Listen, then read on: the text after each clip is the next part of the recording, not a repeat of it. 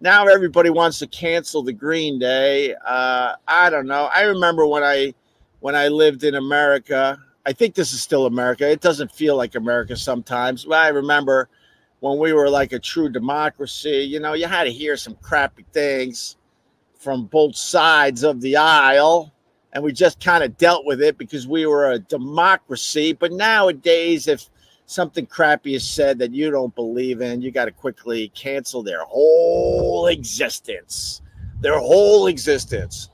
But with that said, you know, you got to also know the new rules that are out there. And maybe Green Day just doesn't give a crap because they're going to be hurting. They're going to be hurting the Green Day after doing what they did the other day. They're going to be hurting.